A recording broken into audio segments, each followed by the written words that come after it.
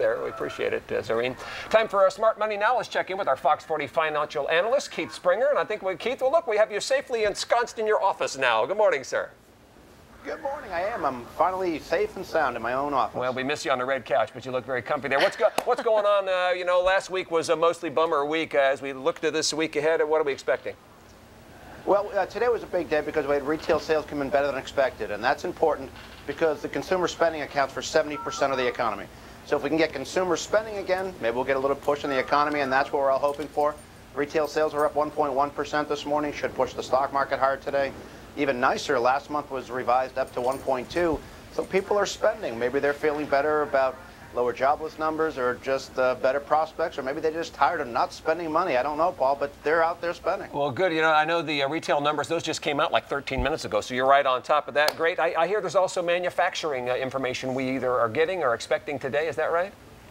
Yeah, it's going to come out a little bit later. Today, the big number with retail sales, and what we're in the middle of right now is earnings. We're really looking for earnings. You know, last week we had some financial companies. Today, Citigroup earnings were pretty good. We've got Google's this Thursday, I believe, and Apple's not till next Thursday. Earnings is what's going to drive this market because that's what's going to tell us are these companies making money. We know people are spending money, but are the companies making a profit? Can they turn a profit, or are they just increasing their sales? So that's really what we're going to see in the finance world. That's what we want to see in the economy and the markets right now. Earnings is where all the attention of investors at the moment. Okay. Yeah, one last just kind of quick question. We've been talking about the debate tomorrow night, and you know this race is so very close. It's anybody's call. Does it matter so much which way the race falls, or just the fact that there will be a decision? Does the market kind of hold its breath during these months leading up to the election?